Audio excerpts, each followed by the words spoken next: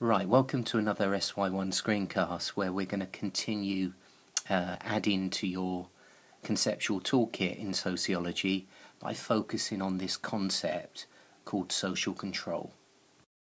Okay, in the last screencast we started to develop our understanding of culture by looking at the various ways in which culture is transmitted within society, and we use this concept of socialization to describe that process. What we're going to do in this screencast is continue developing our understanding of culture by looking at this key question: how does society ensure that people conform to its culture? In other words, how is social order maintained? And we're going to use this concept, social control, to describe this particular process. And both of these key ideas, socialization and social control, are really important for the first section of the SY1 exam. Okay, the 10-mark question on that section of the exam will always either be a question about socialization or social control. As usual, it's really important to watch these videos as actively as possible, and that means making lots of notes. So the first thing that you must jot down is a definition of this idea called social control. And here's a definition. So social control describes the processes by which society ensures that people conform to its culture and the mechanisms by which it deals with deviance. In other words, social control is about how we're taught to stick to the rules that apply in our particular culture, and it describes the pressures placed either directly or indirectly on people to conform to the norms, values and social practices of their society. So social control is essentially about the maintenance of social order in society and about the various ways in which society deals with deviance. Okay, deviant behaviour is behaviour that departs from the dominant norms and values of the culture. And we can identify two forms of social control in society. Firstly, there's what we call formal social control, and this is the official means of dealing with deviant behaviour. So this is about people obeying the law, and this is to do with institutions of the state. However, in addition to that, there are also various mechanisms of informal social control. So this is the more informal, unofficial means of controlling deviant behaviour in society, and this is often focused not so much on the law, but on the unwritten rules of social behaviour within a culture. So this is usually focused on maintaining the dominant social norms in society. So formal social control is essentially about the criminal justice system. So the main agencies of formal social control within our society are obviously things like the police, the security services, the court system and the judiciary. In other words, formal social control is about maintaining the rule of law within society. Informal social control, or in other words, the pressure that society puts on people to abide by social norms, is a function that is carried out by all of the different agencies of socialization that we highlighted in the last screencast. So one really important agency of socialization in our society that has an unofficial role in the maintenance of social order is, of course, the mass media.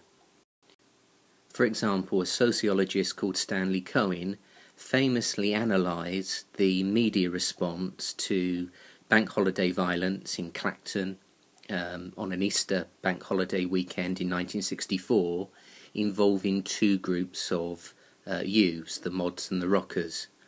And although there was some violence between these two groups, Cohen argued that the newspapers exaggerated the events.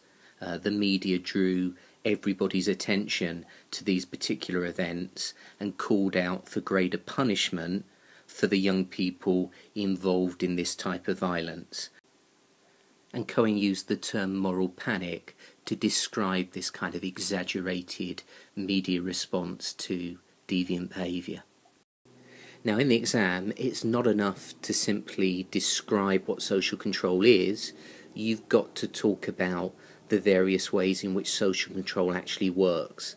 And we're going to focus very briefly on 3 mechanisms of social control that you can find in our society. And that's the use of negative sanctions, positive sanctions, and then the one that I find the most interesting, the increasing use of surveillance as a form of social control. The most obvious way in which social control actually works in society is through the use of negative sanctions. And negative sanctions are simply punishments for behaving in unacceptable ways. And the most serious negative sanction available in our society is sending people to prison. And one of the interesting things about that type of negative sanction, sociologically, is how that type of punishment is disproportionately used with certain social groups. So, for example, you are much more likely to go to prison if you come from a working class background than if you come from a more privileged background. Corporate crime, white-collar crime, tends to be taken less seriously and is less punished than the types of crimes perpetrated by poorer sections of our society. And then perhaps a more subtle way in which social control works within society and within particular social institutions is through the use of positive sanctions. So this is the opposite of a negative sanction. We're not talking about a punishment, we're talking about various types of rewards for behaving in ways that are deemed to be socially acceptable. So for example, if we were to look at most schools alongside punishing students that don't abide by the school rules, they will also find ways of rewarding students for their good behaviour or their good academic performance. Okay, we've nearly finished, but the third mechanism of social control that I want to focus on is one that I think is very relevant to lots of things going on in the news at the moment, and that's the idea of surveillance as a form of social control. And the name of a sociologist who wrote heavily on surveillance as a form of social control within contemporary societies was the French social thinker Michel Foucault. And Michel Foucault compared modern society with a prison. And the prison that he was thinking about was this particular type of prison, a prison designed by Jeremy Bentham called the Panopticon. And in this prison design, it's possible for a single guard placed in a central area to easily observe a large number of prisoners, who in turn are unable to predict whether they are in fact being watched in any given moment. And this means that within this prison design, social control is maintained because prisoners internalise the idea of surveillance and ultimately monitor their own behaviour just in case they're being watched by the single prison guard in this tower. And this principle of surveillance as a form of social control is very evident in modern societies. So, for example, in the UK, we apparently have more CCTV surveillance per capita than any other country in the world. And I mentioned a moment ago that the issue of surveillance and social control is a really important issue in the news at the moment.